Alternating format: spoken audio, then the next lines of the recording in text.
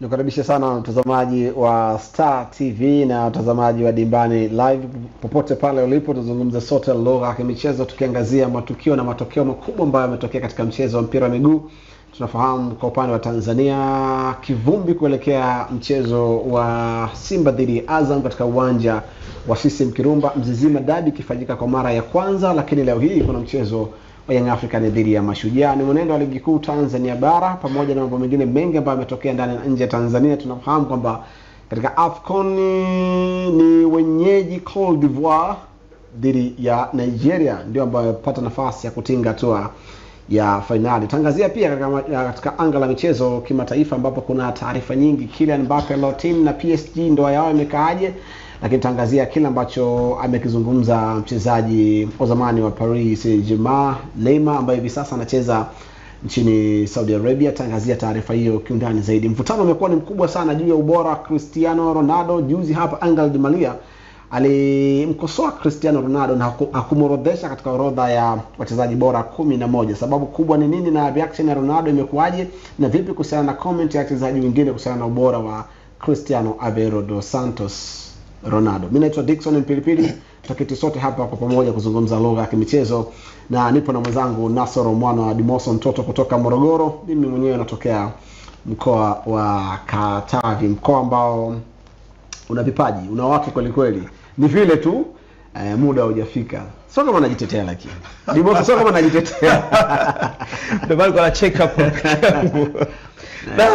Mtazamaji wangu tuna vipaji bwana Katavi. Mpaka sasa mna timu gani kule?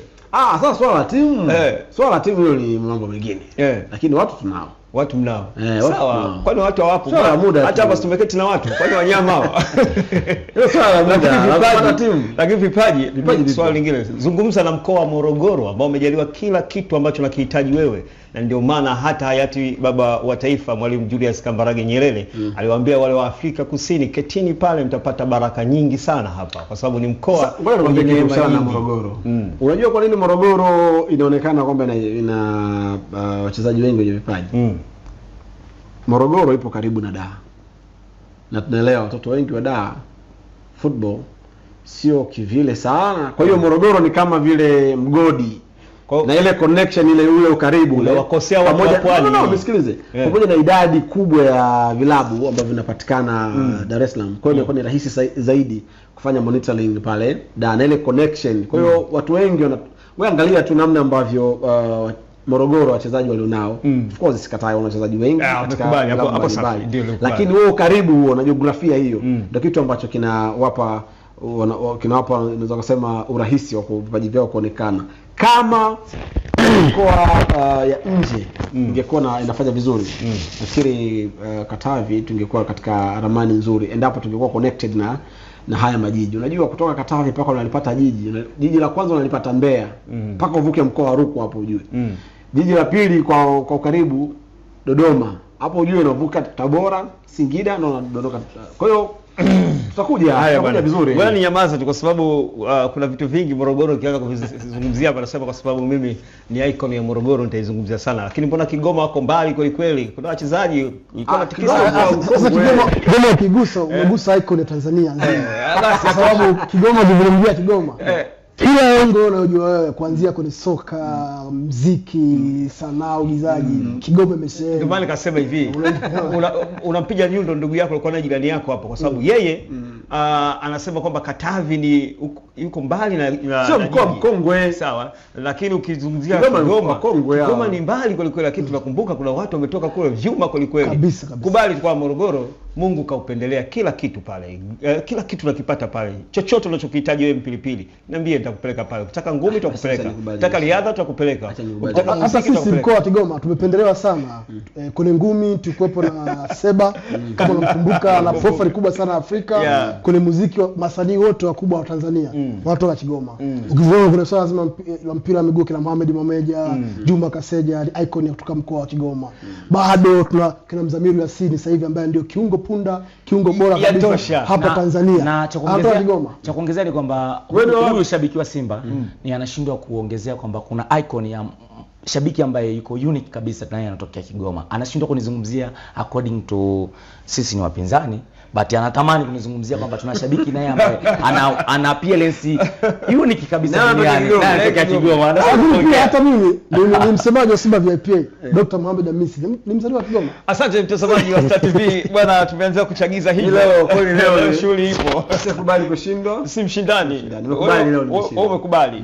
Mimi sijakubali, mwenyewe mikono, kwa sababu mimi najua mimi kidogo wanaonifuatafuata ni Kigoma, hawa wako karibu na mimi kwa hapa naungana na Kigoma. Asante majirani zangu. Mtazamaji wetu Dickson amekupitisha vyema hapo katika kila hicho kuzungumzia, na hakika leo tuna mambo mengi na tuna sababu ya kupoteza wakati. Twende moja kwa moja. Dickson, jana tulishuhudia wananchi wakifungua jengo lao lile baada ya ukarabati uliofanywa kwa muda mrefu. Sasa tayari wananchi wanafungua jengo lao na tumeona ofisi za Yanga zikiwa zimependeza kweli kweli pale, na kila mmoja hakika wanasema hizi ni ofisi za kisasa. Amelia anacheka kwa sababu nitakuja kuambia kwa nini anacheka, najua kule kwao kulivyo hivi sasa. Jangwani kumenoga jengo lao sasa hivi kama unavyoona Dickson hivyo. Kuna vikombe vinaonyeshwa hapo mithili ya umri wa mtu mpaka hivi sasa viko katika jengo hilo la Yanga. Kuna medals za kutosha hapo wakionyesha hivyo na mambo mengine kadha wa kadha. Dickson, hii ni faida kwa klabu ya Yanga? Of course ni faida kubwa sana. Kwanza inarudisha hadhi ya club kwa sababu kwa kipindi kirefu, especially mara baada ya mabadiliko ya uendeshaji wa club, ofisi za Young African zilitoka kwenye kitovu cha club yao. Kitu ambacho kilikuwa kinapunguza hadhi ya club, kwa sababu tunaelewa anapokuja mgeni, anapokuja kiongozi yoyote, sehemu ambayo inabidi afikie kwenye kitovu cha club. Kwa hiyo kwanza kuboresha ofisi, kuboresha jengo, kurudisha ofisi katika eneo ambalo club ndio ilizaliwa, unaweza kusema. Vikombe umeviona? Yes, nimeviona. Yes, ni jambo zuri sana kwa sababu football ina vitu vitatu vikubwa. Ina eneo la utawala kwa maana administration. Kama utakuwa na eneo bora la utawala ambao utaliboresha kama ambavyo Young African wanaonekana kuliboresha eneo lao, na hivi sasa hapo katika kipindi cha mabadiliko ya uendeshaji wa club, ndio maana unazungumza kiongozi wa juu ya Young African hivi sasa sio mwenyekiti kama ilivyokuwa huko nyuma. Hivi sasa ni rais. Maana yake hao ni mabadiliko makubwa sana, na timu inaendeshwa kiweledi akiwa pia na mtu ambaye amemwajiri kwa maana ya CEO. Lakini eneo lingine ni eneo la technical kwa maana eneo la kiufundi. Tazama hivi sasa Young African mabadiliko ambayo wameyafanya, wameanza kupata matunda ya uwekezaji na matunda ya uwekezaji katika eneo la utawala na eneo la ufundi. Ndio maana unaweza kuona hivi sasa ambapo tunazungumza ni mabingwa watetezi, lakini wakiwa wamevunja rekodi ambayo imekaa kwa zaidi ya miaka 20 ya kutokuingia hatua ya makundi. Lakini zaidi ya yote ni wana finali wa kombe la shirikisho msimu uliopita na wamekuwa wakifanya vizuri. Katika haya yote mambo mawili makubwa, walikuwa wanahitaji kufanya jambo la tatu la msingi sana, eneo la infrastructure, eneo la miundombinu. Kama utakuwa na miundombinu bora, hata ukifanya mambo haya mawili, kwa maana ya ukaboresha utawala, ukaboresha eneo la technical, kama utafanya eneo la miundombinu, bado huwezi kukidhi zile 3 pillars za mchezo za uendeshaji wa taasisi, na football hivi sasa inaendeshwa kitaasisi pamoja na uendeshaji wa hizi club. So nafikiri wameboresha eneo hilo kwa ajili ya kukidhi hayo matakwa na mahitaji makubwa. Kingine ambacho nakiona mara baada ya uboreshaji huu ni namna gani ambavyo wataanza kuwekeza nguvu katika kupata uwanja wao, kwa sababu kwa zaidi ya miaka 80 ambazo wapo wanastahili kuwa na uwanja ambao wao wanaumiliki, na taratibu nafikiri wanaweza kufikia katika hiyo nchi ya hadi, kwa sababu jambo hili ambalo limetokea ni jambo la kihistoria sana. Angalia kile ambacho wamekidraft katika jengo hili. Wana eneo maalum kwa ajili ya mikutano, waandishi wa habari. Kuna eneo maalum kwa ajili ya kumbukumbu ya mafanikio ya Young African. Kuna eneo maalum kwa ajili ya hizo ofisi ambazo za mikutano, vitu vingine kama hivyo. Kwa hiyo nafikiri wamepiga hatua kubwa sana ya kimaendeleo ili kuweza kukidhi hizo 3 pillars za uendeshaji wa taasisi kama ambavyo Young African anaendesha hivi sasa. Kwa hiyo tushuhudie sasa kochi jeupe kutokutumika tena. Ngoma inarudi. Of course inawezekana kochi jeupe kutokutumika tena ama likatumika katika makazi mengine. Okay. Yes. Sasa wakati tunashuhudia ofisi zao Yanga, Dickson Pilipili, leo hii Yanga atakuwa kwa uwanjani. Wanaenda kucheza na timu ambayo imetoka kuumizwa na wekundu wa Msimbazi. Nikizungumza hivyo najua Dr. Mudi hapa atakuwa anafurahi kweli kweli. Mashujaa wametandikwa na Simba na leo anakutana na Yanga. Yanga imeendelea na mazoezi yake toka juzi jana kwa ajili ya kuhakikisha wanafanya vizuri kuelekea kwenye mchezo huo. Majira ya saa 1 leo mchezo unakupigwa. Tutarajie mchezo wa aina gani? Mashujaa wametoka kupoteza mchezo nyumbani Yanga wanaingia uwanjani kuendelea kukimbia Simba na Azam ambao wanamfukuza pale chini ili wakae mbali zaidi. Leo mchezo ina gani tunaenda kushuhudia? Majira saa 1 Yanga kwa walikuwa wanaendelea na mazoezi yao taratibu. Ni mchezo mgumu kwa upande wa Mashujaa, na ni kwa sababu ukitazama wamepiga back to back dhidi ya team Giant, dhidi ya Simba, na wanaenda kucheza dhidi ya Young African. Lakini pia ni mchezo mgumu kwa upande wa Young African kwa sababu wanakutana na timu ambayo imejeruhiwa. Mara ya mwisho Mashujaa wanapata ushindi ilikuwa ni mwezi Septemba. Walipata ushindi ambao walipata dhidi ya IHF ile mabao mawili. Wameenda zaidi ya siku 100 bila kuondoka na ushindi katika michezo ambayo wamecheza. Bahati mbaya zaidi katika michezo 10 ya mwisho ambayo wamecheza hawajafanikiwa pia kuondoka na ushindi zaidi ya kuondoka na zile sare 2. Wametandikwa dhidi ya Simba katika mchezo ambao walijitoa, walionyesha uwezo, lakini ubora wa wachezaji na madhaifu ambayo walionyesha Simba capitalize wakaondoka na ushindi. So nafikiri against Young African kwanza inabidi waboreshe safu yao ya ushambuliaji. Of course wameboresha katika dirisha hili dogo, lakini inabidi watie nguvu sana kwa sababu ni timu ambayo imefunga mabao machache. Ukiwatoa Kagera ambao wamefunga mabao 8, Mashujaa wamefunga mabao machache, mabao 9. Wanakutana na timu ambayo ina uwezo mkubwa sana wa kufunga. Ukiwatoa Azam ambao wamefunga mabao 35, timu ambayo imefunga mabao mengi msimu huu nambari 2 ni klabu ya Young African ambayo imefunga mabao 32. So ukiangalia katika mazingira hayo unaona kabisa lazima uweze kukabiliana nao Young African katika eneo lao la mwisho, kwa sababu inaonekana ni timu ambayo ina uwezo mkubwa sana wa kutengeneza nafasi na ina uwezo mkubwa sana wa kutumia hizo nafasi. Ukitazama timu ambazo zimeweza kushindana na Young African ni zile ambazo zimeweka nguvu katika block hizi mbili, mid and low block. Na ukiangalia mchezo dhidi ya Namungo walitia nguvu katika eneo la midfield. Walitengeneza ukuta ambao ilikuwa ni ngumu sana kuona Young African wakipenetrate wakienda paka eneo la mwisho. Paka pale ambapo kocha aliamua kutanua uwanja kupitia pembeni ndipo ambapo wakapata bao. Tazama mchezo dhidi ya Kagera Sugar pia the same, kile ambacho kilitokea. Ubora wa wachezaji wa Kagera eneo la kiungo na zile mgongano ambazo walikuwa wanaonyesha dhidi ya viungo wa Young African wakawa disconnected wao eneo la midfield na eneo la ushambuliaji, kitu ambacho kiliwawia vigumu sana kuweka mpira kampani, na ndio kwa mchezo wa kwanza Young African msimu huu wanaondoka bila ya kufunga bao. Angalia mchezo dhidi ya IHF pia mazingira yale. So nafikiri Baresi kama anahitaji kupata matokeo katika mchezo wa leo, kwa maana ya kwamba kama anataka kuondoka na alama 3 ama alama 1, lazima aweze kuadhibiti Young African katika eneo la kiungo. Kwa sababu gani?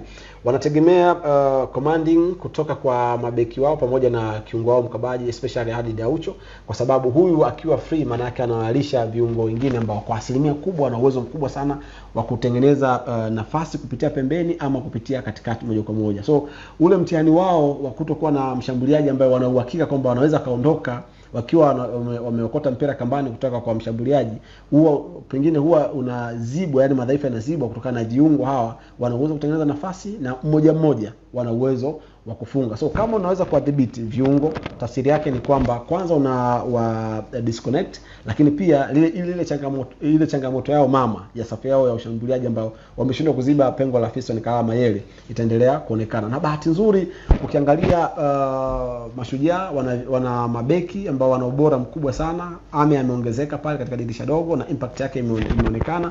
Ni mzuri kwenye mipira ya juu na ni mzuri kwenye mpira ya chini. Ni mtu ambaye yuko tough, ni mtu ambaye anaweza kufanya maamuzi sahihi kwa wakati sahihi. So hii inaweza kuwasaidia sana kama wanaweza wakawa wamejipanga vizuri kisaikolojia, kwa sababu unachokiona nje ya kiufundi, nje ya kimbinu, ni mechi ambayo Baresi inabidi adili na wachezaji wake psychology, kwa sababu na psychology ya wachezaji wake ili aweze kuonyesha kilicho bora, kwa sababu mazingira ya mchezo na pressure yenyewe ya mchezo, nafikiri kama watakuwa makini wanaweza kujikuta wameingia katika mtego mgumu sana. Kwa upande wa Young African wanahitaji kuhakikisha kwamba wanaonyesha kwamba mzunguko huu wa pili pengine wanaweza wakafanya vizuri kwa kufunga mabao, kwa sababu michezo miwili ya mwisho Dimoso kiangalia wamestruggle sana kufunga bao dhidi ya Kagera na dhidi ya Dodoma Jiji. So watu tayari unaanza kuona ile maybe katika kipindi hiki cha mapumziko bado kocha kuweza kuifanyia kazi safu yake ya ushambuliaji. Okay. So anahitaji kuiboresha ili pengine aweze kupata mabao mengi. Hapo Dickson weka sawa kidogo. Tutakuja kurejea hapo kidogo. Ngoja kwanza tuelekee studio tupate tangazo, alafu tutarejea hapa. Kuna mengi kweli kweli ya kuja kuzungumza. Tutaanza kwa daktari. Tupate tangazo mara moja, alafu tutarejea hapa. Ngoja tupate mapumziko machache, alafu tutarejea hapa. Tuna mengi kweli kweli ya kuyatazama. Usiondoke mtazamaji wa Startv.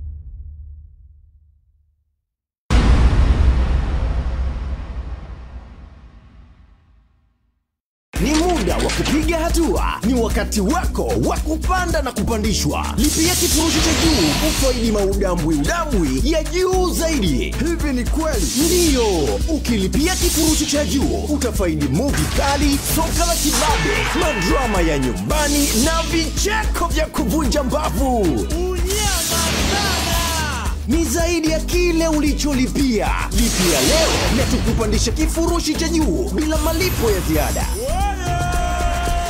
Uko bomba, panda shangwe, tukupandishe mpaka compact. Umcheki Rashidi Mpemba na Haaland Manywele wakikiwasha kwenye ligi ya kibabe, yani mechi zote za ligi kuu ya Uingereza. Kulipia, piga nyota 150 nyota 53 alama ya reli.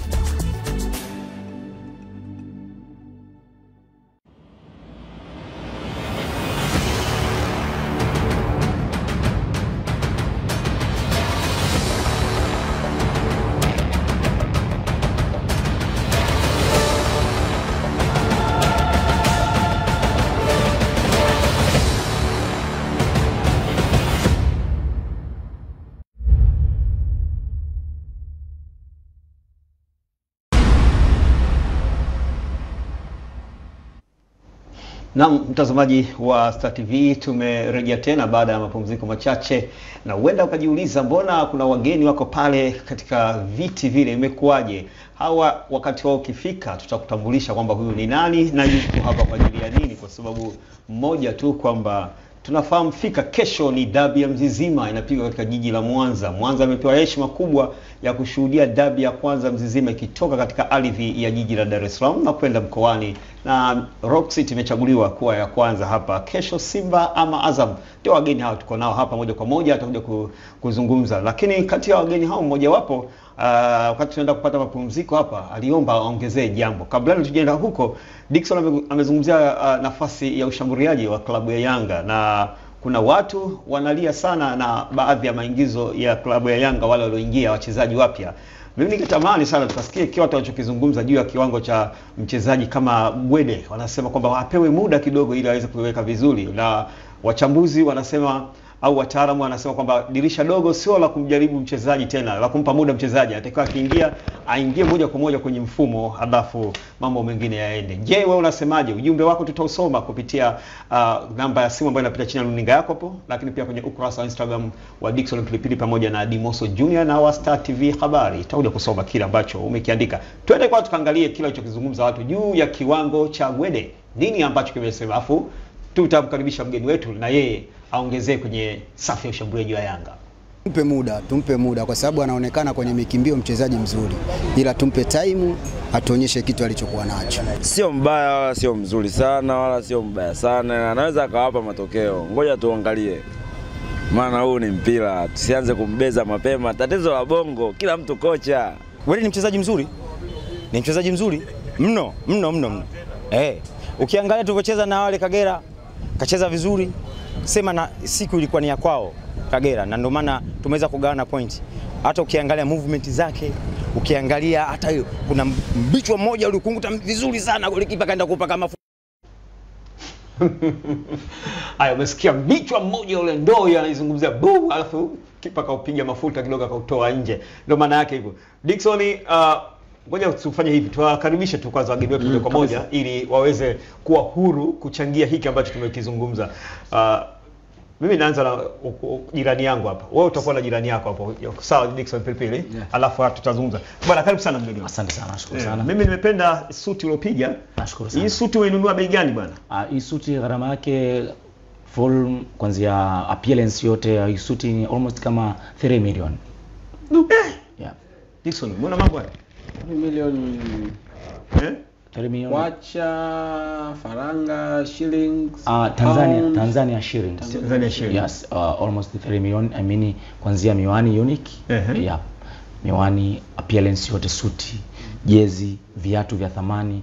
Yes, 3 million.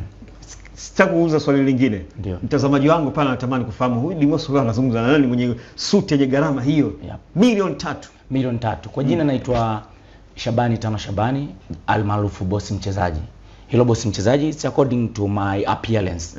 Yes, boss mchezaji ni kutokana na muonekano wangu, kwa maana upande mmoja ni boss, upande mwingine ni mchezaji. This side upande huu ni boss, upande huu ni player, football player. Kwa boss mchezaji. Kwa hiyo ndio mimi hapa shabiki ndaki na mhamasishaji wa klabu ya Azam FC. Asante keti bwana. Asante sana. Umemaliza. Upande huu umekula udazi, upande huu umepiga kama nani mchezaji gani wa Azam?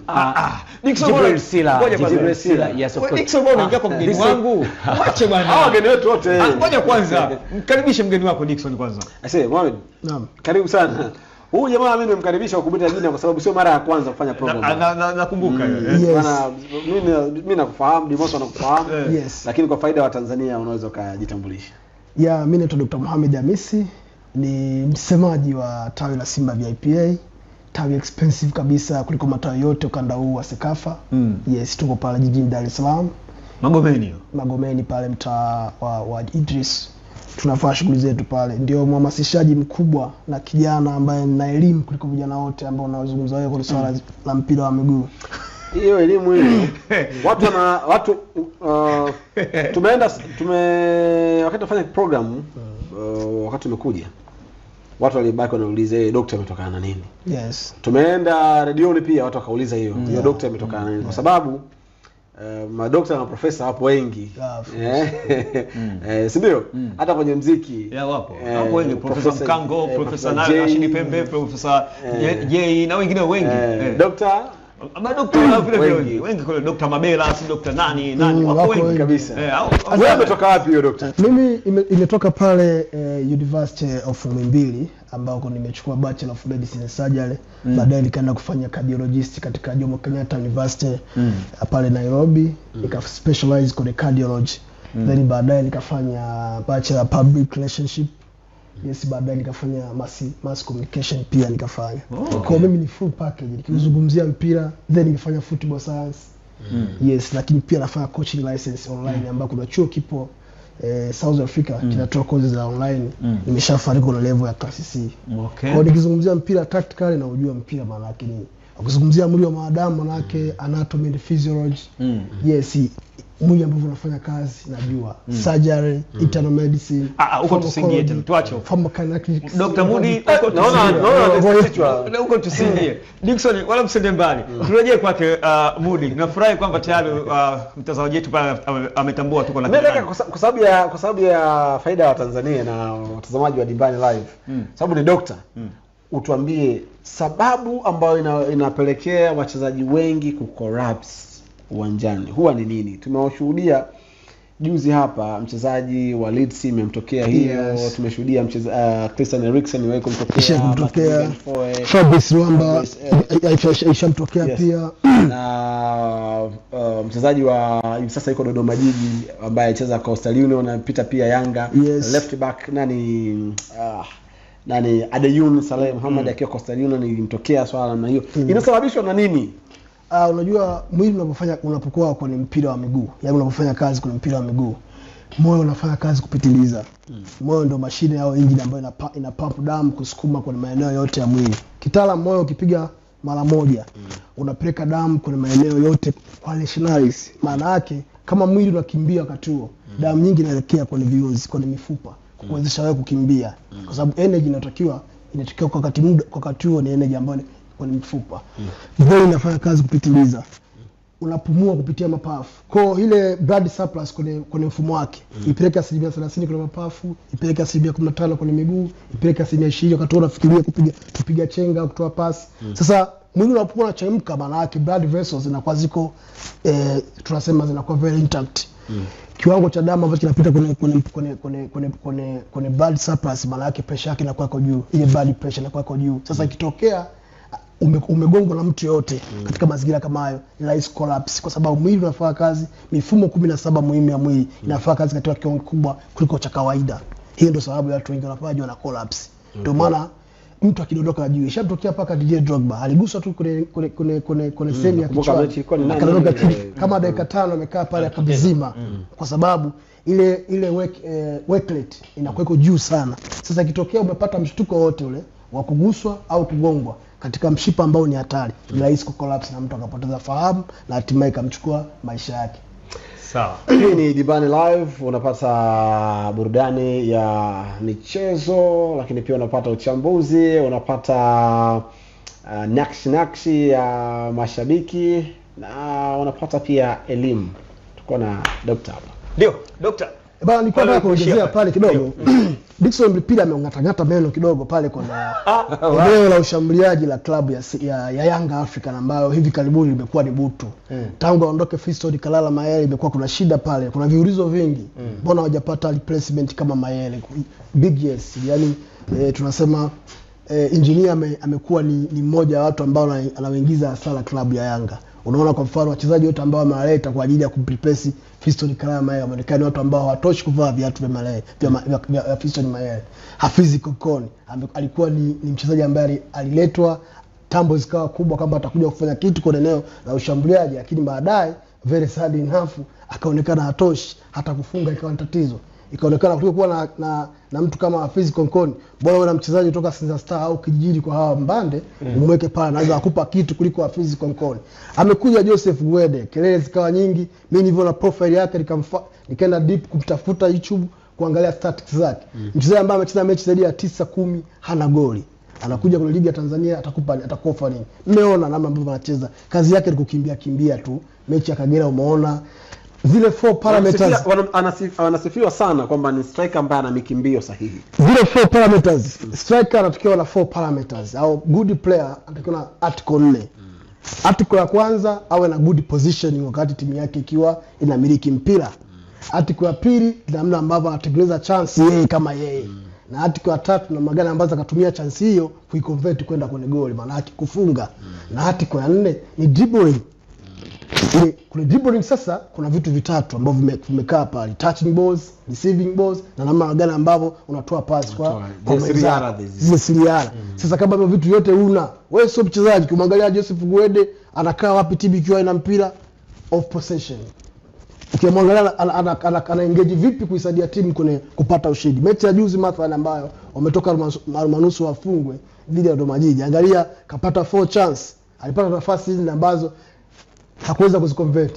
Huyo sio mchezaji wa kujivunia. Mechi ambayo ya Kagera pia kwa Yanga wamesajili mchezaji Garasa, ni mara 10 angemwacha Clement Mzizi ambaye tumeona ni Mtanzania kidogo na vitu vingi ambavyo anaweza kukofa. Clement anaweza kukofa goal, akakofa assist au akakofa pre-assist ambayo ikawa imekuwa engaged moja kwenye kusaidia timu kupata matokeo. Lakini Joseph Gwede ni usajili ambao umekuja wa kisiasa ili unao pia onekane dirisha dogo wamesajili. Kwa hiyo tushazoea wenzetu. Kwa hiyo bado wataendelea kupata. Asante sana.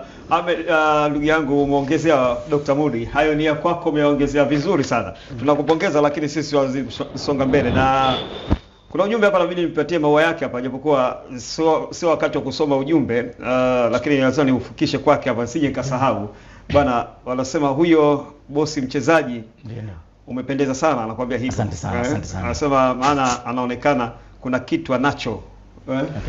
Nashukuru. Umependeza, lakini jina hakuandika huyu. Kwa hiyo naona nifikishe tu ujumbe wako, japokuwa muda ni bado kusoma alafa zenu. Asante. Sisi tutoke hapo, tulikaa kwa Yanga kwa muda mrefu kuangazia kila ambacho kinachoendelea, na sasa tuondoke. Leo hii tuna mambo mawili ama matatu tu. Kubwa zaidi, habari ya kwanza tulikuwa tuangazia mchezo wa leo dhidi Yanga wakiwa uwanjani na vijana Mashujaa. Habari ya pili tutaenda kuangalia dabi ya Mzizima ambayo itapigwa siku ya kesho katika dimba la CCM Kirumba, kabla na kwenda kwenye uga michezo kimataifa huko.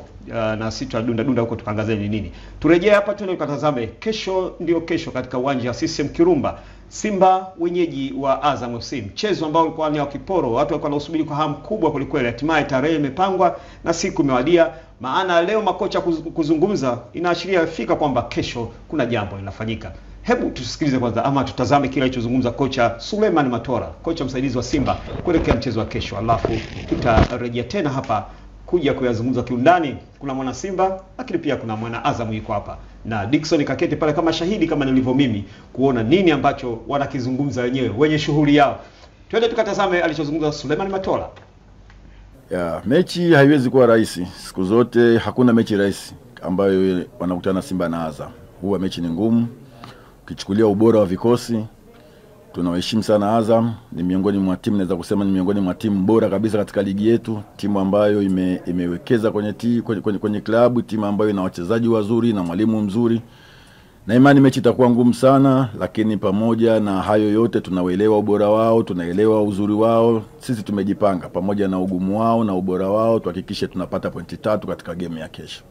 Mchezo wa Tabora ulikuwa na mabadiliko ya wachezaji tofauti na mechi iliyocheza Kigoma. Siku zote tumesema jamani, ratiba iko tight sana. Tunacheza mechi kila baada ya siku 2. Kwa hiyo huwezi kutumia wachezaji wale, lazima uweze kubadilisha. Kwa hiyo nafikiri kukumuona Ngoma alikuwa yupo, alijiunga na sisi Tabora na akashaanza mazoezi na timu. Swala la kumuona kesho au kutomuona kesho ni swala la benchi la ufundi. Kwa hiyo kutakuwa kuna mabadiliko, kuna wengine vile vile watapewa nafasi kama ambavyo tulivyofanya kwenye mechi ya Tabora. Huyo ni Suleiman mwana wa Matola, zamani wakati yuko uwanjani alikuwa anaitwa Veron. Kwa uwanjani na Sebastian Veron. Yes, na alikuwa mmoja kati ya mabeki wazuri kweli, lakini sasa hivi ni mwalimu wa kikosi cha Simba, mwalimu msaidizi huyu akidumu kwa muda mrefu sana hapo ndani ya kikosi hicho. Dickson Pilipili, msikia kuzungumza Matola. Kesho si mchezo rahisi sana kwamba wanajua ugumu wa mchezo na umuhimu wake ndani ya dimba la CCM Kirumba. Kwa maoni yako kabla ya tujaja kwa wenye shughuli yao hapa? Mimi nafikiri ili tujumuishe kwa pamoja inabidi tupate kwanza na maoni yao. Wao wanasemaje? Ukapeleka hao sasa hivi kila mwamba ngoma usema uvutia kwake. Kila mwamba ngoma huvutia kwake. Ukimwambia bosi mchezaji hapa atakwambia mimi kesho unaona nimeshakuja hapa niko vizuri kuashiria kwamba kesho nitachukua alama 3 muhimu. Ukizungumza na Dr. Mudi hapo atakwambia kesho mtu anakufa 5. Nje ya mic hapa tuliongea kwamba kesho hawa anakufa 5. Sawa. Kwa hiyo hawa ni wanaomba ngoma, kila mtu anavutia kwake. Sisi kwa jicho letu la kimchezo kesho. Ni mechi ngumu sana kwa sababu ya current form ya Azam. Angalia michezo iliyopita Azam ambao wamecheza, especially michezo hii 4 ya mwisho wamefunga mabao mengi, zaidi ya mabao 10 katika michezo 4 ya mwisho.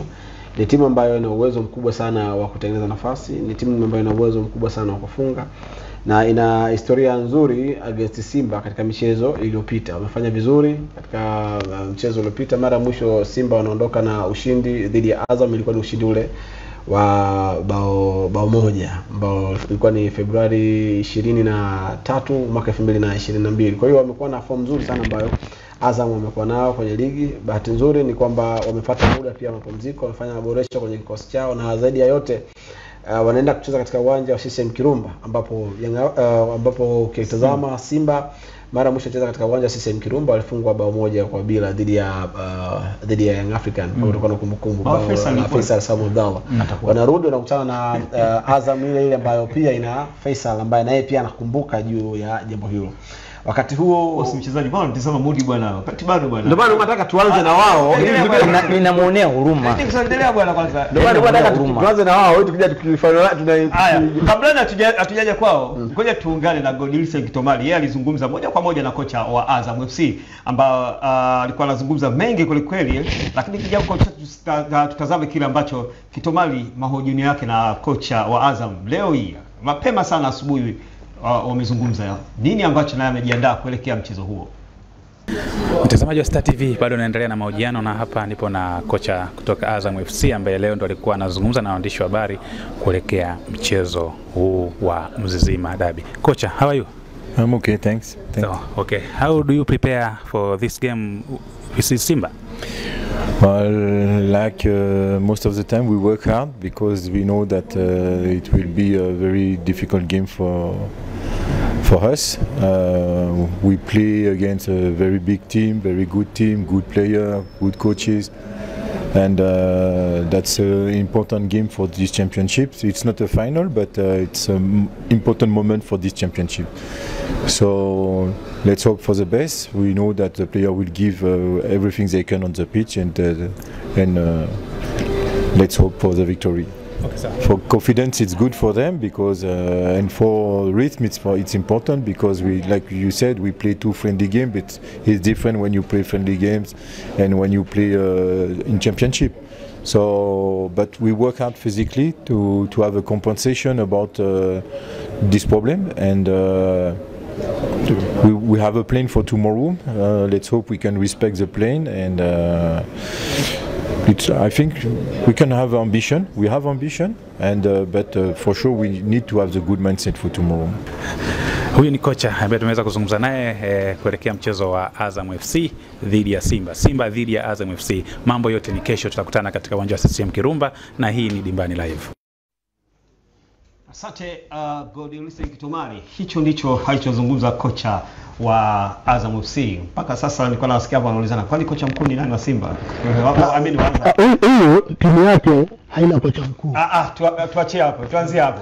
Tuanze kwa wana Azam. Nyinyi ndio wageni wa mchezo kesho. Yes. Mmejipangaje kesho? Kwanza Dimoso leo kuna Kivumbi. Najua. Na ndio maana nimeweka kati hapo. Akirusha ngumi unamkamata, akirusha ngumi unamkamata. Unajua kwanza kitu ambacho huwa kinafurahisha ni kwamba hawa wote ukipanda nao trade moja unatoka labda unatoka Tabora, unajua ile junction ya Tabora ile ndio ambayo huwa inatukutanisha na jamaa kutoka Kigoma. Wao wametoka Kigoma, sisi tunatoka Mpanda, ile train yetu ya Mpanda tukifika pale junction tunaungana train moja kwa moja ambayo inaenda Ndani. Sasa tukikaa nao kwenye bewa moja ndio ile ambayo inaenda kutokea sasa hivi. Hebu anza nao. Sisi kama Azam FC utakuwa mchezo bora zaidi kwa sababu tumejipanga. Ukiangalia michezo iliyopita Azam FC tumekuwa bora sana dhidi ya Simba. Michezo mitatu Simba amekuwa mateka kwetu. So sisi tunaenda kuzidisha kipigo tutakuwa tunampiga. Na ni kwamba wachezaji muhimu, wachezaji waliokuwa bora zaidi wapo pale. Na barua imetumwa TFF. Tunasubia majibu. Sisi kama Azam FC hatuko tayari kukubali kuona wachezaji wetu wenye quality, wenye umri mdogo uende wakacheze na wazee wakiwa wametimia. Kwa hiyo nyinyi mnatakaje? Sisi tunataka wacheze wachezaji 6. Wachezaji 6 pekee tunamaanisha. Tumetuma barua. Tunasema hata cha kanuni tutashusha hadhi wachezaji wetu. Quality ya wachezaji wetu ni kubwa kukompea na wachezaji wa Simba. Wale wachezaji wa Simba ni mdebwedo. I mean wamerojeka, wamezeeka, umri umeenda. Unavozungumzia mchezaji kama Saido, yule alikosa sana 70.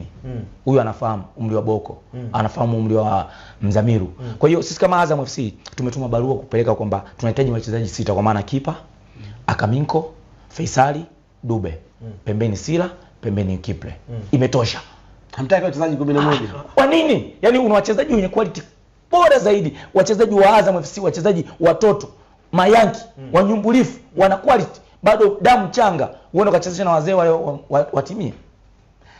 Sheikh, unajua kwanza umesikia alichokizungumza?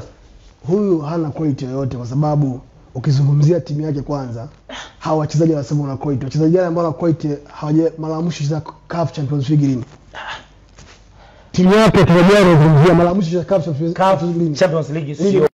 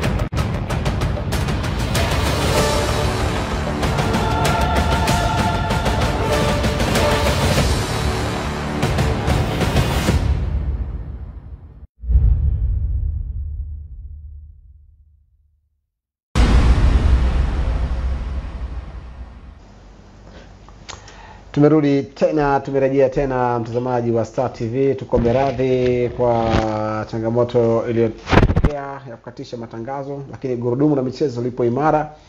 Kambi ya michezo ipo vizuri kabisa. Mimi naitwa Dickson Mpilipili, nipo na mwenzangu Nasoro mwana wa Dimoso, ambaye kimsingi tupo pamoja hapa na wanachama, wapenzi, mashabiki wa klabu mbili ambazo zitaenda kuumana katika uwanja wa CCM Kirumba, Mzizima Derby ikifanyika kwa mara ya kwanza katika ardhi ya Sangala na Sato, kwa maana uwanja wa CCM Kirumba. Na tambo zimekuwa zikiendelea hapa.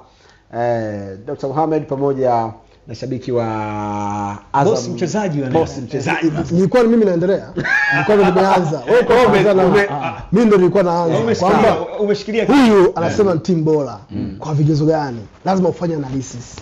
Unapoitwa bora shuleni, maana yake unafaa vizuri kwenye mitihani na watu tunaona. Mimi nikienda pale shule ya msingi Kibondo, takwimu zangu zinaonyesha kutoka darasa la kwanza mpaka la 7 mimi ni mtu wa kwanza tu. Maana yake nilikuwa niko bora kwenye academy. Unanielewa? Si huyu Azam timu bora ipi ambayo toka mwaka 2013 mara mwisho kuchukua ubingwa, leo ina miaka zaidi ya 10. Naomba umri wa mtu usijibu kwanza, huna hoja. Umri wa mtu ambaye sasa hizi labda ameingia darasa 3 au darasa 5, unaelewa vizuri, hajachukua ubingwa.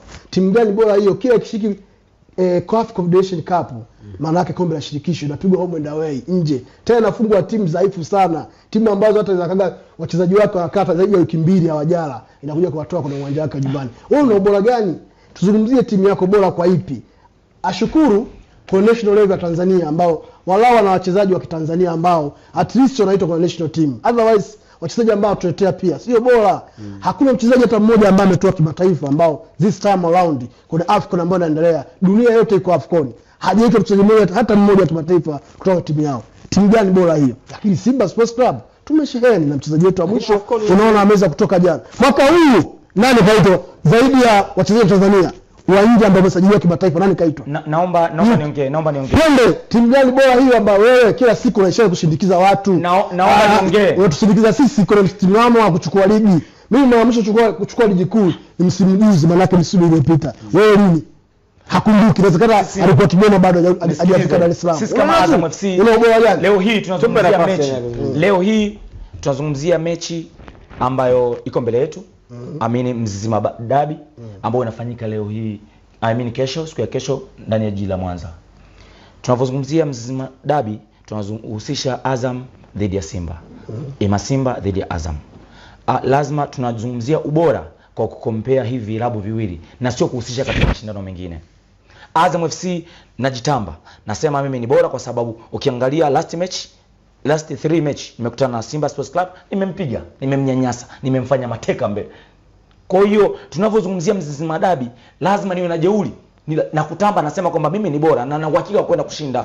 That's why tumefikia hatua kwamba hebu tuandike barua ya kuomba kwamba sisi hatuko radhi, hatutafurahia kuona wachezaji wetu wenye quality. Yaani Dube, una Sila, una Kiple, una Kaminko, una Bangala, uende kwa wachezeshe.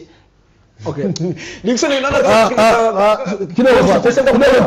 kitu ambacho boss mchezaji kuna kitu ambacho amekizungumza kimekliki kwako, kwa maana ya kwamba anachomaanisha sio ubora wa Azam kwa kukompea michezo ya kimataifa, sio ubora wa Azam kwenye mataji, ubora wa Azam against Simba currently. Twende simple, relax kwanza.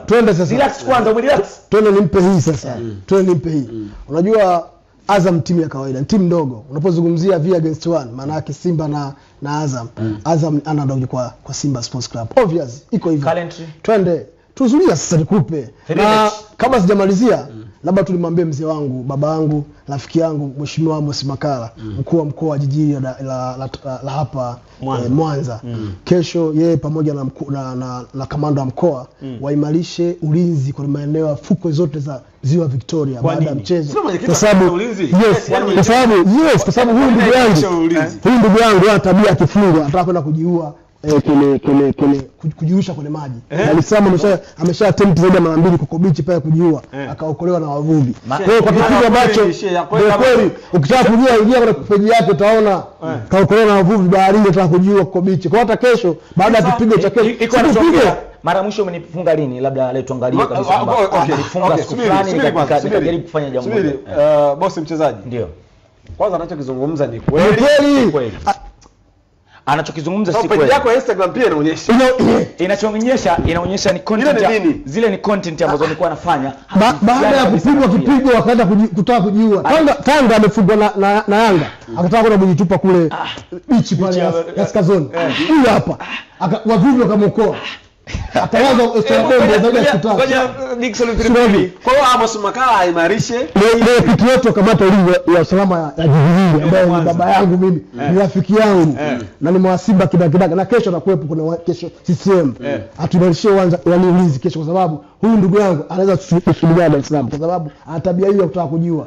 Maana doza ambayo mwalimu Bechika Tutamu amesema tutafungua page 3 tu za CAF Champions League kama ambazo wamefungua peji 2 pale uwanja wa Asali Mwinyi Tabora. Watu wakala goli 4 tukalamba asali Masega pamoja na Malikia wa Nyuki tukafyoza kabisa pale Tabora. Kilele na mdomo vikaisha. Hivi katika faida kama Azam mmoja bora ya kiushindani unaweza kujisifia kumfunga Tabora. Tabora kwa nini sisifie? Si ligi kuu. Tabora hao wamemtandika 4. Si ligi kuu. Mechi ya kwanza ya ligi. Wapo tulitoka usijubali si zamani. Sisi away. Achana na away. Umecheza na Mashujaa away. Mimi nimemfunga goli ngapi kama unakumbukumbu? Goli 3. Nimefunga goli 3. Na mpira mkubwa. Mpira wa kawaida. Na goli la penalti halikuwemo. Kwani bila penalti sio penalti? Na kuongezea nyama kwamba kuna raha ya magoli ya kuprocess mpira ambao hayatokani na set pieces. Na kuna raha ya magoli na kuna yani hakuna furaha ya goli la penalti. Yani unafurahia tu imradi yani sote Azam mnafunga mabao ya wazi. Wanafurahi. Kama ni sheria ipi ya kapu, sheria ipi ya FIFA inasema goli la penalti sio goli. Utamu wa goli. Sheria namba 17 inasema utamu wa goli. Utamu wa goli. Bwana Dickson hivi pamoja na wageni wetu. Ngoja turejee tena mtaani mara moja. Turejee mtaani hapo kupiga muongo. Kumbe tunaye makini bwana. Nikwambia ni muongo. Wa goli. Hivyo ni sheria vifungu vipya. Ya mwaka gani? Ya maboresho. Maboresho mwaka gani? Sheria 24. Acha. Bwana Dr. pamoja na bosi mchezaji na Dickson Pilipili. Mimi natamani tukatazame mashabiki wa Simba kule mtaani nini wanachokizungumza.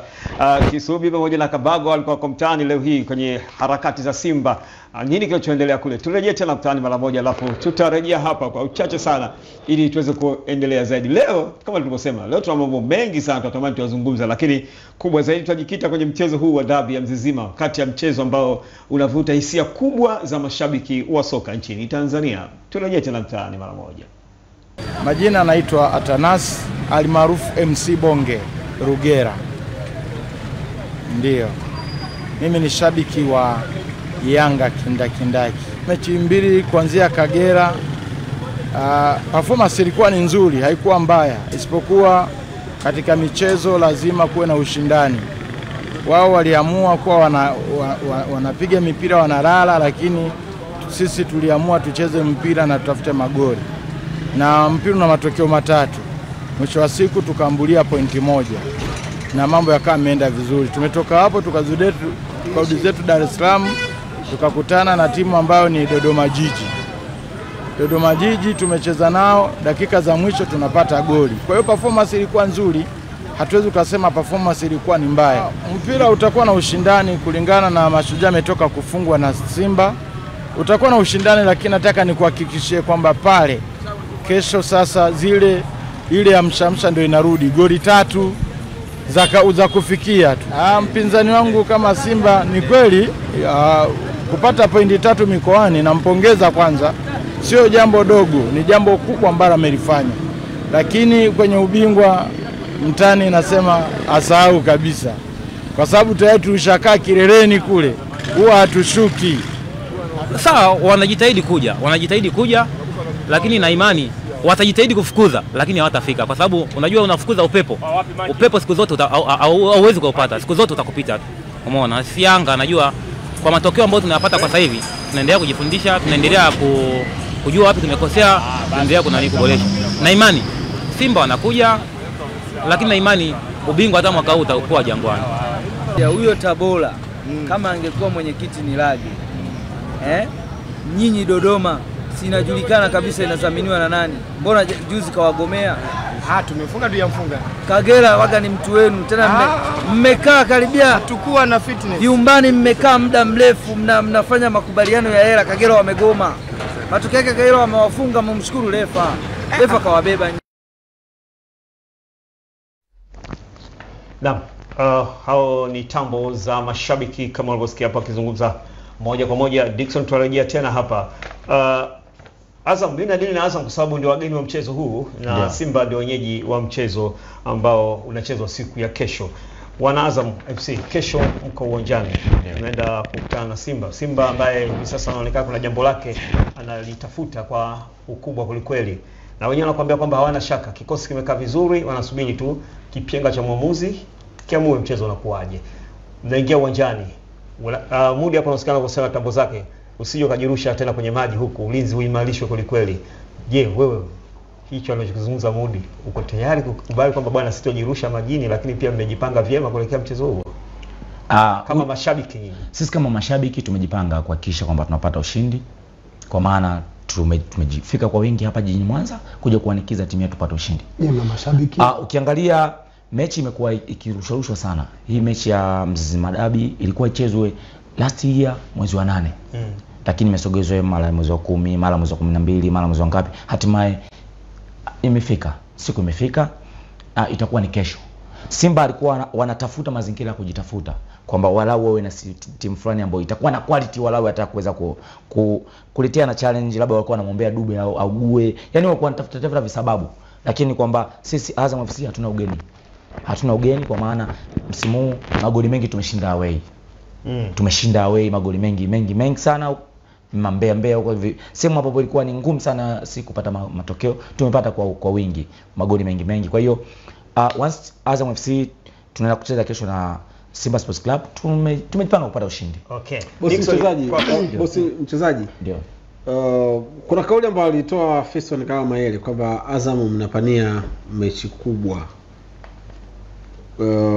Kuelekea mchezo dhidi ya Simba na michezo mingine ambayo mmecheza dhidi ya timu kubwa. Bado ile kauli ile inawatafuna, inawaumiza ama ni kana kwamba tu ilimtoka? Ile kauli ilimtoka. Fiston Kalala Mayele yule ni Mkongomani. Asili ya Kongomani ni asili ambayo haifichiki kwa maana ni watu ambao wanapenda kuongea. Once wanapoona kwamba kuna watakapoongea watapata advantage, itaenda value, itafanyaje, wao ndio furaha yao. Ni watu wa Mr Property. Watu fulani wa misifa. Like kama watu fulani hawa wa Kigoma, sisi watu wa Kigoma. Kwa hiyo sisi kama Azam FC hatuchezi kwa kukamia mechi. That's why unaona kwa msimu huu tumeenda Kagera timu ya kawaida. Na ilikuwa inatupa challenge, tumeenda tumembamiza goli 4 pale nyumbani kwake. Jambo ambalo ukiangalia hawa Utopolo, hawa ndugu zao wanasafa kupata matokeo. Tumeenda kwa Mashujaa, tumeenda Ihefu, tunawabamiza magoli ya kutosha. So sisi msimu huu hatukamii na hatujui kukamia. Sema ni ubora ambao tuko nao wa wachezaji. Sisi ndio tunakamiwa. Mashabiki wa Azam FC mnafahamu kocha wenu mkuu ni nani? Yes, of course namfahamu. Ni? Kocha mkuu ni Dabo. Okay. Dabo. Yes.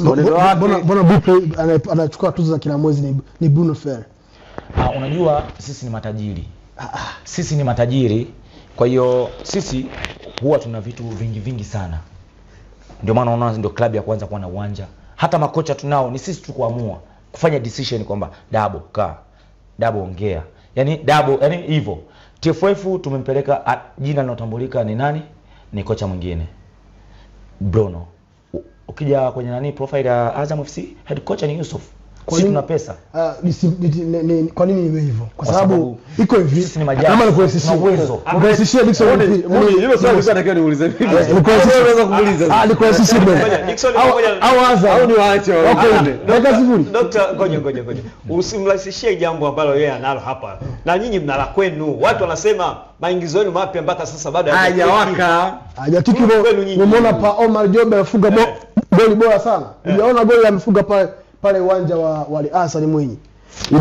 Imepigwa cross, ilikuwa ni set piece ya Krotas, Kreta, Chota, Mwamba Rusaka, Ruka Modric Chama ameweza kupiga cross set piece bora sana. Imekuja kwenye eneo katikati, Jobe alipaa kama vile Samaloka ni mdudu mmoja ambaye anaweza kupaa kama misili ya kimeza nyoka. akapiga bonge moja la goli, free header, what a goal. Magoli kama yale anafunga mashambuliaji duniani wakubwa kama kina Erling Haaland, kina Cristiano Ronaldo, Ryan Messi na wengine. Goli bora sana. Pamoja na goli alofunga kwenye ABC Premier League dhidi ya Mashujaa, dhidi ya Tabora United, lakini pia kwenye mchezo wetu wa FA dhidi ya Tembo. Alifunga goli bora sana via against one kutoka kwenye eneo la katikati, kwenye deep line, akasogea kwenye pesi ya juu. Alipiga alidibwa mara 3, mara kwanza, ya pili, ya tatu, akashot. Mpira ambao ulitembea kwa speedi ya kilomita zaidi ya 80 kwa saa, na kani ya mzunguko zaidi ya 294 kg kuelekea kwenye nyavu. Hiyo ni pa Omar Job. Lakini kuzungumzia Michael Fred au Fred Michael, juzi pia umeona namna ambavyo ameingia dakika 18, touching balls 4 kwenye eneo la 14 zone, akaweza kufunga bonge moja la goli. Kuna mchezaji amesajiliwa hapa hata wa kwao, Franklin Navarro, kafunga goli gani tangu akafika Tanzania, disha dogo, kakodisha dogo. Watu wanasema kwamba Simba hata wakishinda mechi ni kama gari ambayo ina slip, hawapandi kwenye nafasi. Sasa hivi tuko nafasi ya tatu tukiwa na point 29 mara baada ya kucheza mchezo 12, unanielewa? Kesho tukiwa kanda hawa washirika wao, tutasogea nafasi ya pili tukiwa na alama 32. Unaelewa? Huyu atasogea alama sehemu yake. Unajua huyu ni sawa na nyumba ya kupanga. Mwenyewe akiamua kufukuza kesho anafanyaje? Anakufukuza. Kwa hiyo nafasi ambazo huwa anakaa, nafasi za kukaa kwa muda temporary, sio hadhi yake. Ndio maana alianza wa kwanza, sasa hizi nafasi ya kwanza hayupo, nafasi ya pili amesogea pia sio kwake, atatoka, ataondoka. Unaelewa vizuri? Ndio miaka yote hiyo, miaka 10 na nafasi yake inajulikana. Kwa hiyo sisi kesho tukimfunga huyu atasogea, atakuwa nafasi ya ngapi? Ya tutakuwa na viporo vingi, huwa na michezo mingi kushinda sisi. Kesho na mchezo wa 13 tutakuwa sawa na yeye, umeelewa? Tutakuwa tumekaribiana. Kwa hiyo tukimfunga tutakuwa nafasi ya pili, Yanga Africa atakuwa nafasi ya kwanza, ambako tunatuzidi alama 2 na tumemkaribia. Akidraw moja amekucha, na hata sport draw Yanga Africa, sisi alama za kupatia ubingwa tunazo kwake, kwa sababu ana game na sisi inayokuja. Bosi mchezaji. Yes. Na mara mwisho mnatoa ubingwa 2013 2014. Miaka 10 imepita. Alikuwa juu ya Dar es Salaam mara mwisho kutoa ubingwa. Msimu huu mnauona ubingwa katika safari hii ambayo mnaona kabisa utofauti wa alama sio kubwa sana kati yenu nyinyi Young African ambao ndio vinara na Simba? Yes, of course. Msimu huu ubingwa uko wazi. Kwa sababu ukiangalia last season ilikuwa tumeenda vizuri, tumeshinda game nyingi, but tukaja tuka drop. But this season ni msimu ambao umekuwa bora kwetu, kwa sababu tuko na consistency ya ushindi. Tunashinda hadi kwenye ngome ambazo zilikuwa ni ngumu sisi kupata ushindi. So kama tumeweza kuanza kutatua matatizo hayo ambao walikuwa wanatukabili na tukwamisha sisi katika safari yetu ya kuchukua ubingwa, hatimaye tunajikuta tuko nafasi ya 3, inamaanisha tuko na mwendelezo mzuri. Simba ni timu ambayo sisi hata leo, yani kesho, yani muda wote hatutuko tayari kucheza nao tukiwa tumetimia, kwa sababu ni timu ndogo. Tuna uhakika wa point 3 pale. Azam ukichukua ubingwa mimi nimeona amemsifia Chama. Muulize Chama, unamtaja kwa mbwembe ezefu, ni mchezaji mkubwa. Chama ni mchezaji wa timu ndogo, mechi ndogo, kwa sababu katika mechi 3 ambazo tumemwazibu Simba Sports Club, Chama alikuwa na danga kiwanjani. Bosi mchezaji, kuna jambo moja hapa nataka nikuulize ambayo kwa faida ya watazamaji. Ndio. Nyinyi mashabiki wa Azam, yes, kuna hili jambo ambalo limekuwa likiendelea. Sijajua kama mnaliona ama mlioni. Ndio. Mchezaji akitoka Simba na Yanga akaenda Azam ni kama ana flop hivi. Mchezaji akitoka Azam akaenda Simba na Yanga ni kama kiwango kinaongezeka hivi. Shida huwa ni nini kwa nyinyi mashabiki? Hayo ilikuwa inasemwa zamani, but this season tuna mfano ulikuwa hai. Faisal Salum Faitoto katoka Young Africans, leo hii ndio Mtanzania mwenye kuwa na namba ambazo zinaongea kuliko mchezaji yote hapa Bongo, kwa maana mzawa. Ni Stefan Aziziki pekee anemzidi namba. Na tunazungumzia Faisal, ni mchezaji alikuwa ana muda mrefu yuko nje ya uwanja, but this time yuko Azam FC, ndio Mtanzania na mchezaji wa pili kwa kuwa na namba kwenye ligi yetu ambazo zinaongea, kwa maana ana goal 8, ana assist za kutosha. Labda nikujibu swali vizuri kiweredi, maana yeye majibu kishabiki. Hivi wachezaji wote wanaocheza Tanzania ndoto zao kubwa ni kucheza Simba na Yanga, na wala sio Azam. Hata wale waliokuwa Azam unaona wewe lengo lao kubwa ni kucheza Simba na Yanga ili waweze kuonekana. Na huo ndio kweli. Anatukosea sana. Na ndio kweli. Na kwa nini anatoka Azam anakuwa ana kiwango cha kawaida, akija Simba ana improve? Kwa sababu anakwenda kwenye winning mentality yake beseti ni kwamba nikipambana nikionekana katika hii Simba au Yanga ni platform kubwa, maana yake atajiuza zaidi kuliko Azam. Nani Azam anaijua Afrika kwa sasa hivi? Kuliko vilabu vikubwa. Kwa hiyo ukiperform Simba ukacheza CAF Champions League miaka 2-3, dunia itakuona. Messi atakuona. Unakubaliana nayo? Swali moja hii hoja. Ndio nayo na hapa kuna msikiliza, sikubaliani nayo.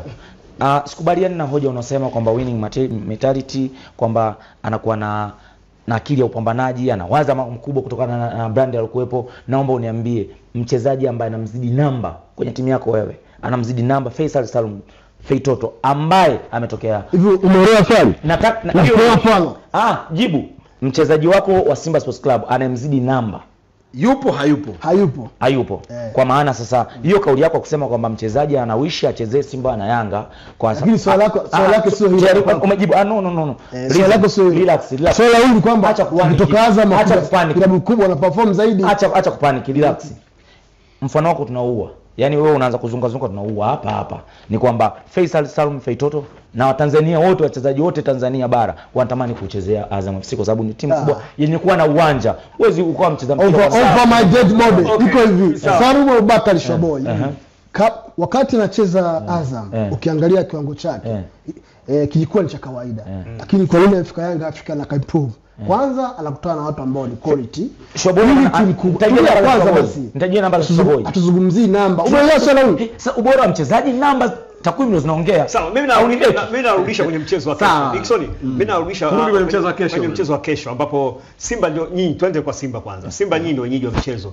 Nyinyi kama mashabiki wa Simba mmeutoa mchezo kutoka huko Pwani mpaka huko kanda ya Ziwa. Mmejipanga vipi kuelekea mchezo huo wa kesho kama mashabiki? Kwanza tu niwaambie wana Mwanza, hii ndio klabu yao ya maisha yao ya mpira wa miguu, na Simba Sports Club ndio klabu namba 7 kwa ubora barani Afrika kwa mujibu wa kafu, sio maneno yangu, Dr. Mohamed Hamisi. Na ndio klabu ambayo ina wafuasi au fan base kubwa kuliko timu yote ukanda huu wa Sekafa. Hilo liko wazi, na ukitaka kujua ndio klabu kubwa na ile fan base kubwa, angalia leo hamasa ambayo imefanywa na msemaji wa klabu hii tukufu, semaji la kafu Ahmed Ali. Hamasa ambayo imeanzia pale Kisesa kona ya Kayensi, then ikaenda tawi la Igoma pale kwa Simba, ikaenda Mtakuja na ikaenda Nyakato na viunga vya mkoa na jiji la hapa Mwanza. Mwanza leo imechangamka, na kifupi hoteli, lodge pamoja na guest zote zimejaa mpaka dakika hii. Hakuna pa kukanyaga wala pa kulala kwa sababu mji unafurika. Kuna watu watoka Morogoro, Dodoma, watoka Simiyu, Kahama, Tabora na mikoa jirani kuja kuiona Simba yao, timu ambayo ina watu wengi na ina mvuto barani Afrika. Maana yake mashabiki tupo tayari kuisupport timu yetu, na mashabiki wa Mwanza wameitika. Ukiangalia kisipika ambayo kwa napita mtaani huko, shughuli zimesimama masaa zaidi ya 9 au 10, kitu ambacho Azam hawezi kufanya kwa sababu hana mashabiki. Huyu tu Mwanza ni kusema maslahi. Huyu ni shabiki wa Simba, labda hajui, mimi bidali yangu namjua, ni shabiki wa Simba ambaye ajivisha ngozi ya Azam. Kwa hiyo sisi kama mashabiki tumejiandaa vyema kuelekea kwenye mchezo. Tumejiandaa vyema. Tupe nafasi. Ni jirani yako, sio jirani yako? Huyu sio jirani yangu. Na hapa anajaribu. Na hiyo hoja ambayo anazungumza ananichafua kwa sababu yani anakufanya kwamba mimi ni shabiki. No, yani ananichafua kwa sababu wao Simba wanavokaa wanawishi wawe na shabiki kama mimi. According to my appearance, according to my fact, kutoka yani the way nilivyo, I'm look smart. Wanawishi wawe na shabiki kama mimi. Nakumbuka shabiki wa Yanga yule ni Steve Lialia. Alivyo change gear ngane kutoka Yanga kwenda Azam. Mwaka 2009 wewe ulikuwa unashabikia timu gani Tanzania kabla Azam haijaanzishwa? Mwaka 2009. Azam FC imezaliwa mwaka 2004. Kwa hiyo ilikuwa ishazaliwa. Sio kweli. Azam FC imezaliwa mwaka 2000 na ilikuwa na 5. Soma 2004. Sawa, 2003. Na unaposema Azam FC, okay, turudi 2003. Kwanza unaposema Azam FC, unasema Azam FC timu bora, bidhaa bora. Yaani kabla haijapanda ligi kuu mwaka 2009. Wewe ndio shabiki timu gani? Sikuwa na timu kutokana hakuwa na timu yenye kuwa na ushawishi, timu nzuri, timu yenye kuwa na sifa ya kushabikiwa na mimi. timu yenye ambayo iko na sifa za kimpira mpira. Kwa hiyo sikuwa shabiki wa mpira. So mwaka 2002 na imani tayari ulikuwa shajitambua Ulikuwa shabiki timu gani before Azam haijaanza? Sikuwa na timu kwa sababu hakuwa na timu ambayo inajielewa. Timu ya mpira lazima iwe na facilities za kimpira mpira. Ni timu ya mpira uwe na uwanja wa mpira. So sikuwa shabiki wa mpira. Kwa Azam ndio imekufanya uingie kwenye dimu la ushabiki mpira kutokana kwamba ni timu ambayo ni timu bora. Yaani ni timu inapata vigezo vya FIFA. Lina sifa ya kuwa klabu. Yaani lenyewe linaweza yaani inaitikisa Man City. Mwaka 1936 klabu imeanzishwa, zaidi ya miaka 80 hamna uwanja. Tuko miaka uwanja tunao. Jiunge hilo. Uwanja kama Azam, uwanja wa mechi. Uwanja mechi. Achana na training ground. Kule uwanja wa mechi tuna. Kwanza pressure inapanda. Ongea vizuri. Yes, labda nikwambie kitu ambacho watu wengi hawajui. Yes. Unajua hivi vilabu tumelisi. Mimi babu yangu alianza kuwa ni mwenyekiti wa klabu ya Simba huko kwetu Lani Kibondo ambako nazaliwa, nikalisi toka babangu, alikuwa naye pia mwenyekiti wa Simba. Kwa hiyo falsafa na mifumo ya uendeshaji wa vilabu ilikuwa ni tofauti na modern football way ambavyo inakwenda kwa sasa hivi. Unanielewa? Lakini pamoja na kuwa na mifumo hiyo, viongozi, transition ya viongozi, dunia inavyokwenda, mpaka kuna mahitaji tofauti. Klabu lazima, unajua kwa mfano Young African ilianzishwa kama ya kikundi cha watu cha kugombania uhuru, unajua wakaona kutana chini ya mti pale Jangwani wa discuss uhuru. Sasa kipindi hicho mkoroni akikuta wa discuss uhuru, mnafungwa na kunyongwa. Mnafanyaje? Tuanzishe kikundi cha mpira wa miguu. Watu wafikiri tunacheza mpira wa miguu, kumbe tunajua masuala ya kupigania nchi. Ndio Yanga ikazalika.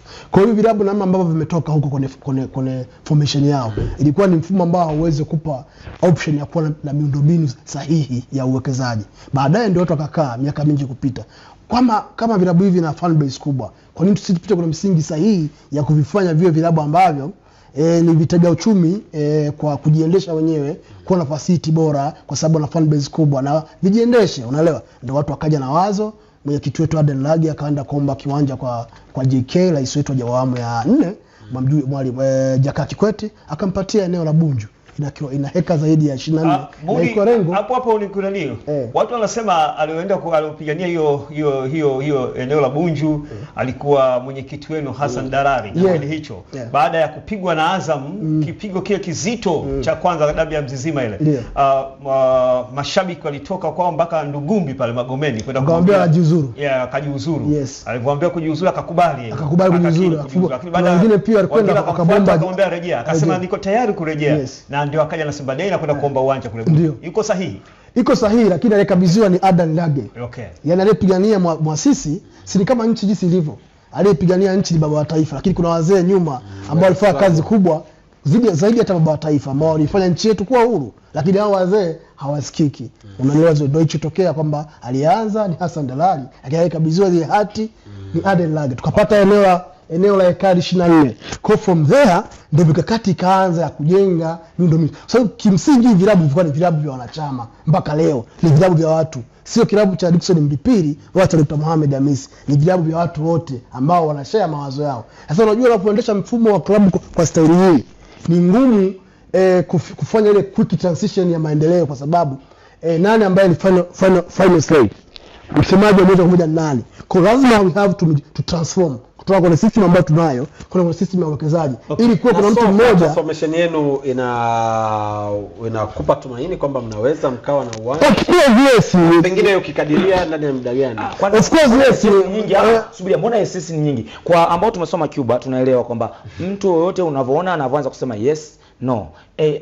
Yes, ujue ni end of point. Ameshua pointi, ana sita, ana scratch. Sawa. Mnasikia Dickson? Simple and clear. Yes, ni kwamba kwa muda gani ambao unahisi ndio napiga hapo Simba watakuwa na uwanja? Unajua teknolojia hii tutairudia. Labda nikwambie kitu. Mimi ni mwanachama hai wa klabu ya Simba, mwanikaji namba 143882, unaelewa, ambaye juzi tulikuwa kwenye mkutano mkutano mkuu wa maboresho katiba ya klabu ya Simba ambao kimsingi ndio ambao ulikuwa unatuchelewesha kufikia kwenye uwekezaji, maana yake transformation. Kwa hiyo baadhi tulikuwa navyo ambao vilikuwa vipi havitoi nafasi ya haya tunazungumzia ya training ground, uwanja mazoezi, uwanja mechi kufanyika, unaelewa. Sasa baadaye tumekwenda kwenye mkutano huo, tumeshafika mwisho. Kwa hiyo kikubwa ni kwamba from there hatuna miezi 6 Simba mtaiona. Sawa. Mimi yes, uwanja tutaanza kujenga kwa sababu tayari kama na Dr. Mohamed, mimi naomba tupige nukta hapo kwa sababu swala la uwanja ni mtambuka kweli kweli. Wenda ikawa tukalane na muda unatubana kweli kweli hapa. Taratibu. Unyinyi wenyeji wa mchezo, nakupa sekunde 30 zungumza na mashabiki wa Simba kwa muda huu kuelekea mchezo wa kesho. Mashabiki wa Simba kwanza watembee kifua mbele wa timu bora, na kesho wajitokeze kwa wingi kuja pale uwanja wa CCM Kilumba kwa ajili ya kushuhudia timu bora namba 7 inafika kwa bora ikimtandika vya kutosha huyu kidomodomo Azam FC, kwa sababu mwalimu Mechika ameniambia kesho hataki kucheza na kima, ataweka full mkoko. Ni mchezo wa NBC Premier League lakini atatumia zile page 3 za CAF Champions League kuwanyosha hawa ambao ni wana lamba kutoka pale nje kidogo jiji Dar es Salaam. Kwa binafsi kikosi kiko salama na wachezaji wote wako sawia, wamejiandaa vyema, na kikubwa ambacho kimenipa moyo ni ile morali ya kila mchezaji kutaka mchezo huu ambao unajua mtoto akiweza kuzoea sana anakufuata msikitini. Sasa tunataka tukomeshe hiyo, tukutane kesho sisi Simba tukawafunge 5 hawa. Sekunde 30. Wasalimie ndugu zao huko Dr. Mohamed, asante. Sekunde 30 za kwako bosi mchezaji kesho mikononi mwa mnyama mwenye hasira kali kweli kweli. Mimi kama bosi mchezaji, shabiki na mhamasishaji wa club ya Azam FC, achana na huyu msemaji tu wa kikundi tu ambao kaeleweki. Mimi kama bosi mchezaji, mhamasishaji wa club ya Azam FC, na wakaribisha Watanzania wote kuja kufurahia mchezo uliokuwa bora. Ni Mzizima Dabi pale CCM Kirumba. Azam FC tunaendelea kuonyesha tena kwamba sisi Azam FC tumeshajivua uteja na itakuwa ni mwendelezo kumfunga Simba Sports Club. So utakiwa kukosa uhondo. Jitokeze kwa wingi Mtanzania, shabiki wa Azam FC na mpenzi wote wa burudani ya mpira. Njoo furahie mpira mzuri. Dube atakuwepo, Faisal atakuwepo. Last time Simba wamefungwa na katika uwanja wa CCM Kirumba wamefungwa na Faisal akiwa kipindi anatumikia timu nyingine aliyokuwa analishwa ugali na sukari, but now iko Azam FC. Na mechi iliyopita Azam na Simba Dube alitupia na wote wapo. Azam FC timu bora, bidhaa bora. Tunaenda kuonyesha kwamba sisi ni timu bora. I love you Azam FC. Azam FC timu bora, bidhaa bora. Hiyo suti ya miezi 5. Azam.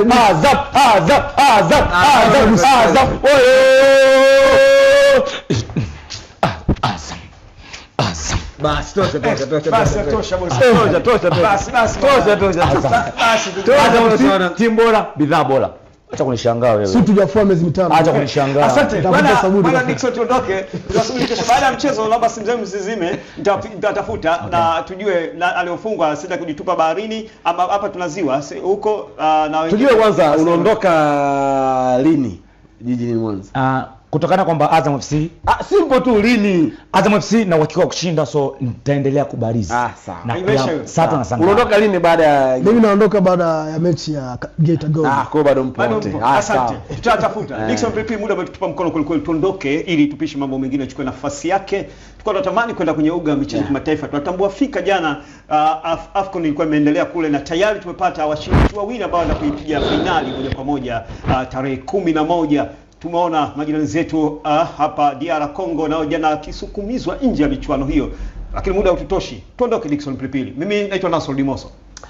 Mimi naitwa Dickson Pilipili. Tukutane kesho pia bana majaliwa katika kipindi hiki bora kabisa cha michezo Afrika Mashariki na Kati. Tuzungumze lugha ya michezo pamoja tukiangazia kile ambacho kitatokea siku hiyo ya kesho na muendelezo hiki ambacho inaenda kutokea leo hii, special mchezo wa Young African dhidi ya Mashujaa. Tulikuwa na mashabiki na wanachama wa klabu ya Azam pamoja na Simba. Tuwashukuru wale wote ambao wamehusika na kipindi hiki, Anastasia Charles, lakini Abdullah Tilata na Godwin Kitomari. Tukutane kesho pia panapo majaliwa.